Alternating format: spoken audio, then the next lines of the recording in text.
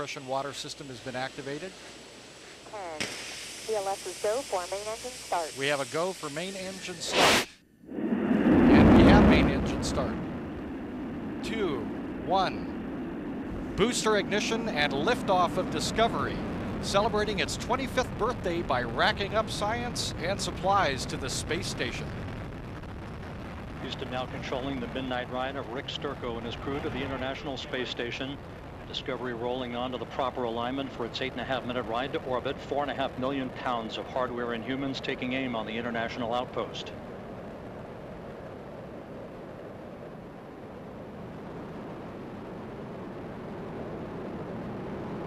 "32 seconds into the flight. The 3 liquid fuel main engines soon will throttle back to 72% of rated performance, down in the bucket, reducing the stress on the shuttle as it goes transonic. Discovery 3.5 miles in altitude, standing by for solid rocket booster separation.